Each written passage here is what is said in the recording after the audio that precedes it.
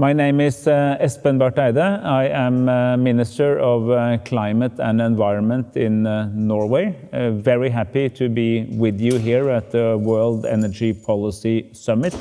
I was for many years the energy spokesperson for the Labour Party in Parliament, and now we are in government, and this question is very high on the agenda of my ministry, and of course also the Ministry of Energy, with whom I work very closely.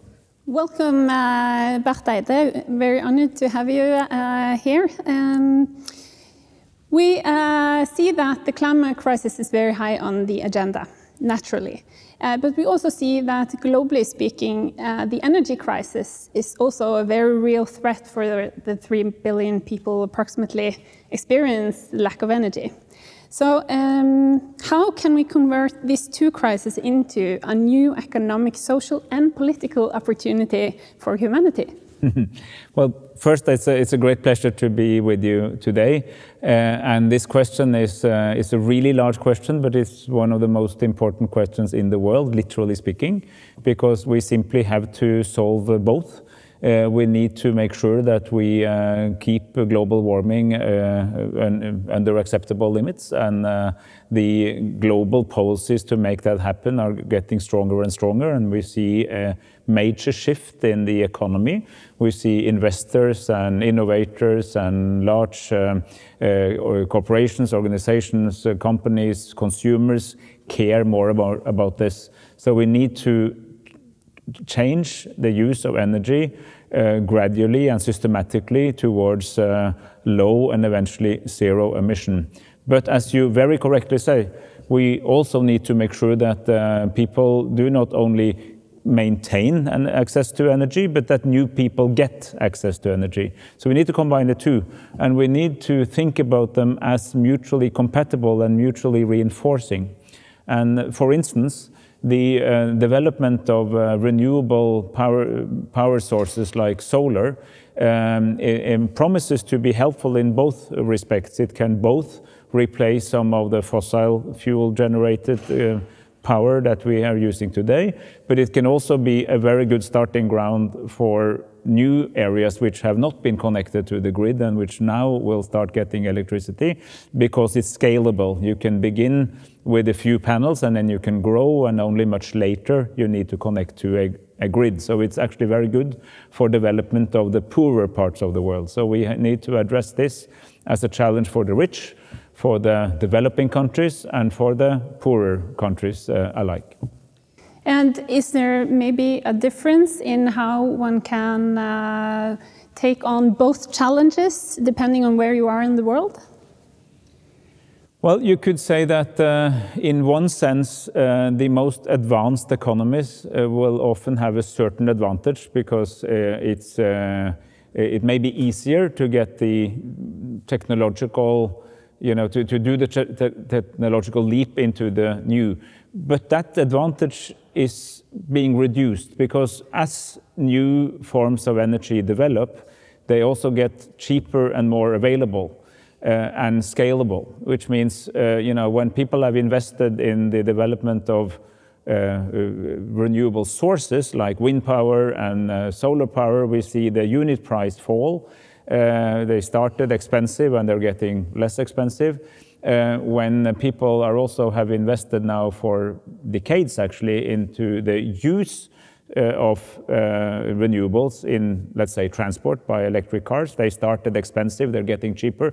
These technologies are there. So they can transcend boundaries and transcend economies. So in a sense, the problem is gradually being solved, because the cost of going cleaner is going down. So the relative cost is going cleaner. Of course, some of these energy sources are actually competing today with fossil.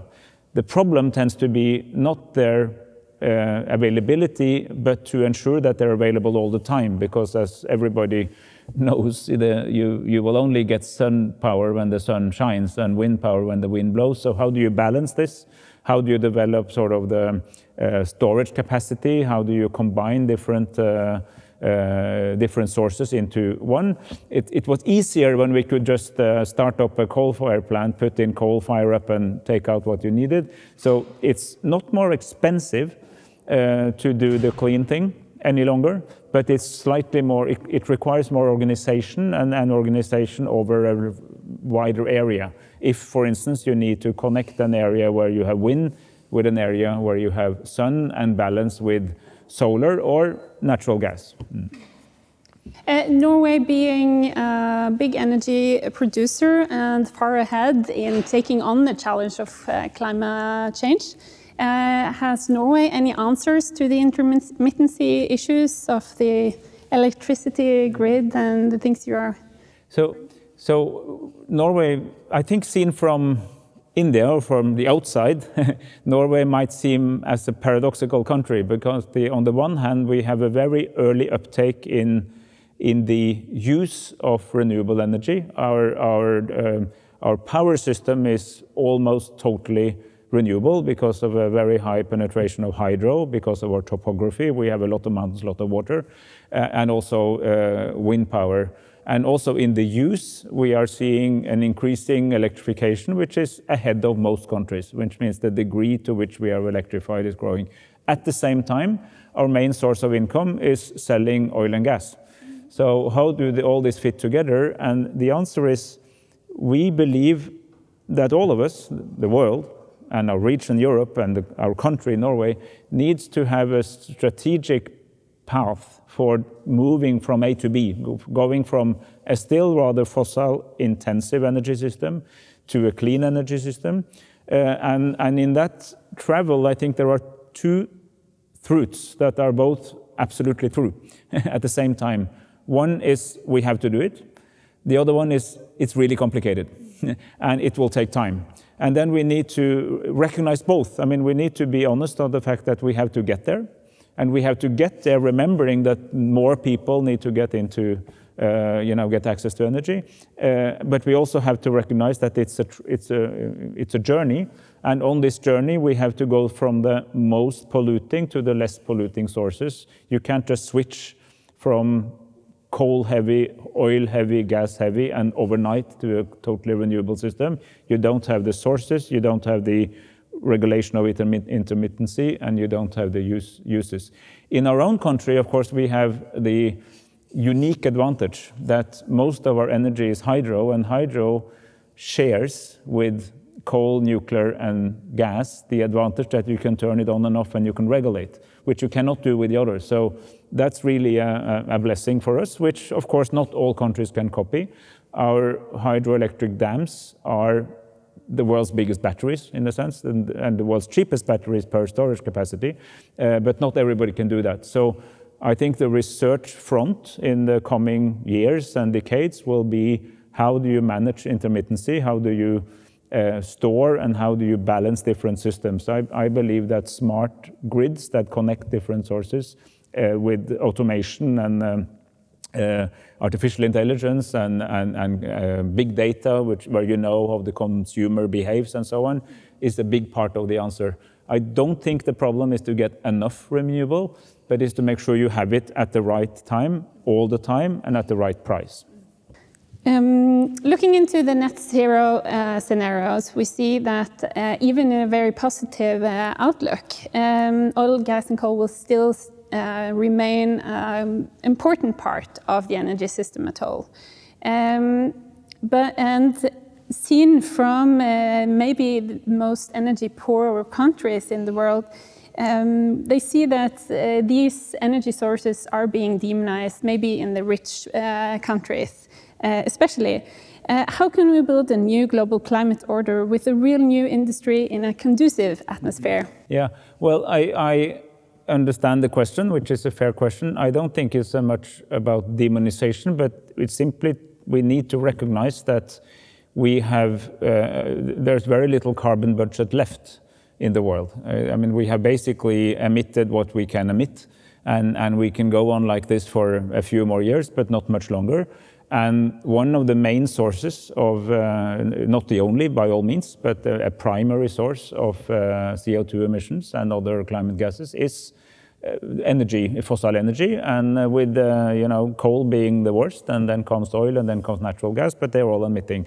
So, as I said, you need an idea of the journey towards something else, but you also need to understand that you can't just switch overnight. You have to, you can't pull the plug.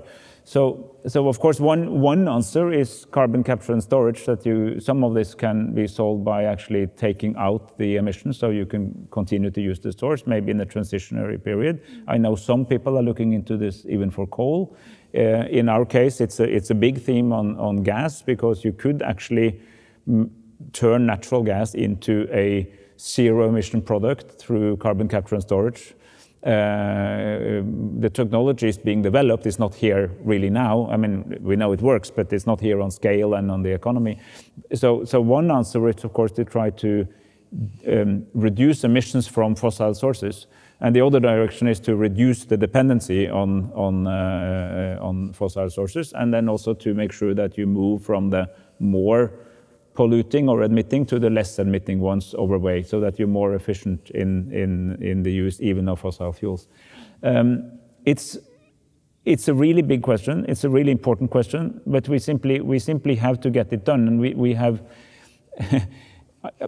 sometimes when I work on this, I think the direction of travel is promising. We're getting there. It's moving in the right direction. There's more and more development into these renewables and also into carbon capture and storage and so on. But the problem is that the speed is too slow. So we need to shorten the technological time for change to fit better with the time nature can allow us to still admit. Because I would very much warn, and speaking to an illustrious Indian audience with people who are deep into this, I would warn against arguing that anyone has a right to admit. I mean, I think we have a collective problem. But solving that collective problem has to be fair. So those of us who have benefited most from becoming rich in the fossil age have to help those who are currently undergoing economic development or currently poor to become wealthy, rich, and be able to take good care of the population without copying what went wrong in our time. And that's about redistribution of wealth, but it's also and money, but also about transfer of technology and willingness to cooperate, which goes way beyond what we have done so far. And it's very high on our government's agenda that we are increasing substantively, and we announced this in Glasgow, that we substantively increase climate funding as part of our development assistance.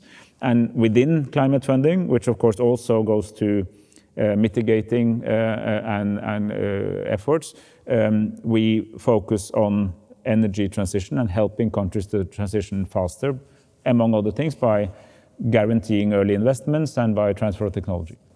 Many are speaking of the climate changes being visible in the south. But are you seeing any visible signs of this in Norway? Has the climate already changed? Big time. And actually, while you might see some of the most dramatic consequences for people has been where you have large populations in the same place, where a flood has massive consequences because there are simply so many people there. Maybe their dwellings are not really able to sustain the shock of massive water.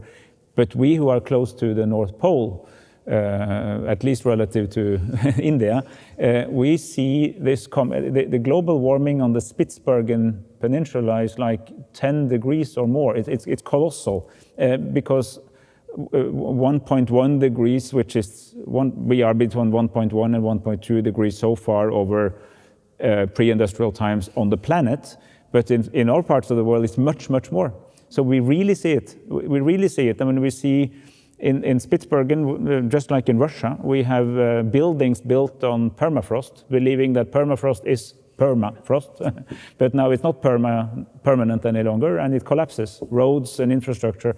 We see reindeer in Finnmark, which is the very north of Norway, not getting access to their food because milder temperatures has changed the whole ecosystem around them. So we see big time. You don't need to be close to equator. We see it big time coming, and we know it's coming faster and faster. Also dramatic weather, floods, too much water in some places, too little water in other places, earth erosion, and we are actually just updating our strategies of how to deal with this, because even if we are super successful, more than anybody really thinks we can be in fulfilling every pledge in the Paris Agreement, the climate is still changing and is getting worse and is coming faster and faster.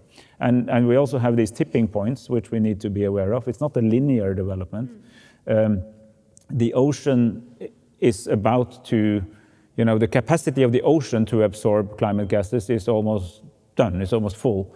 When we see ice melting, it means we have less white spaces reflecting light, and it will more heat will be absorbed. And so when we see when you both have more humidity, higher temperature means more humidity, as everyone in India very well knows.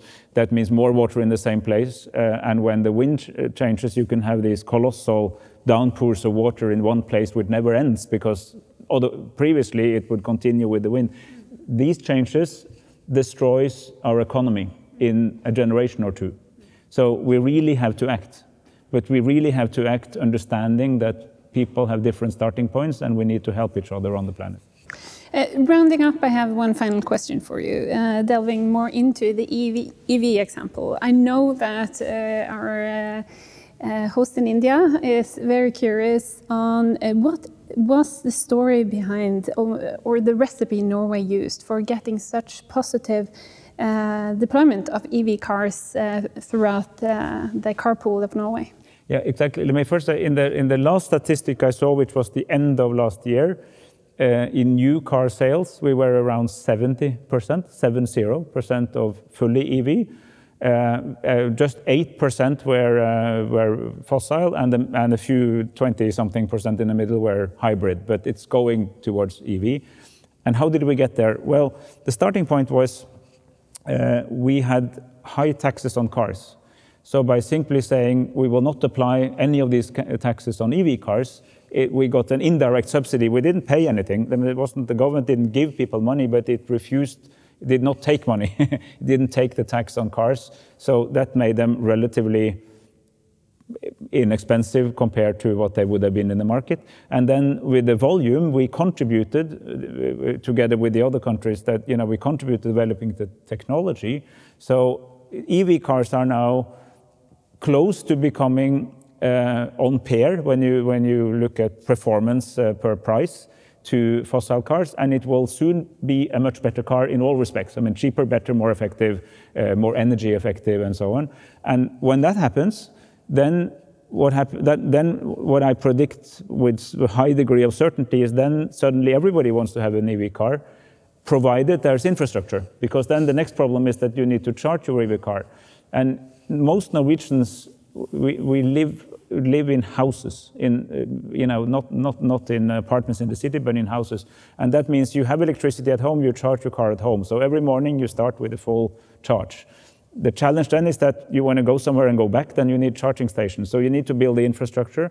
But if you get the infrastructure right, eventually this will take over the market, and I think it's the dominant form in the future. And I'm proud to say that we didn't believe it would be that successful. I mean, it's more successful than we dreamt about when we started doing it. Now we're seeing that it's beginning to work in the market without subsidies, but we're really there, but we'll be there in a few years.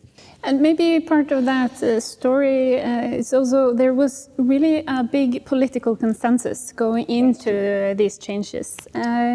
Why is that? How come everyone was agreed that we will not take this money from the cars that is EV? And that's actually an extremely important question, because this required a long-term constant policy. Because if this was oscillating between one government says yes, one says no, it would never have happened. So it was precisely an example, and very good you pointed out, that we established it, it was agreed, and every single government since we started has said we are committed to this policy, it will be good in the long run. And that's something I'm proud of, because it's good in these polarized times that we're able to agree on some things. And I think that the green shift, if you want it both to be green and to produce benefit for people, benefits in cleaner air and so on, but also jobs and opportunity. You need some consistency over time. So to try to agree on something that is above the daily competition and politics is sometimes extremely helpful. And then I hope it can be a source of inspiration to others, because you get, in addition to removing the emissions, you get a lot of other benefits. You get cleaner cities. We notice, I mean, I live in Oslo, it is simply a much cleaner city after most people got electric cars. I can feel it. The frequency of asthma goes down. More people remain alive who would otherwise have died from air pollution. So there's a lot of positive sides to this, and sometimes, not always, but sometimes a lot of good things comes in a package, and the EV revolution helps doing that. It should be said, however, that an EV car is still a car. It still takes space, so it does not exclude the need for, for metro systems and buses and bike lanes and all the other things, and walking. But as long as we will need cars, I think it's good that they become EV. Thank you, Mr. Barth Eide. Great to talk to you, and a nice way to round up our discussion, hearing a very inspirational story on that industrial change is really possible. And hopefully we'll see that going into both the European and the world car systems in the years to come. And absolutely, and thank you for, and as a final line for me, just say, I think the most unfair thing we could do was to leave behind people or regions of the planet in a 20th century economy that the rest of the world leaves behind. Fairness today is actually about making sure everybody's part of the change, because change is coming. Thank you.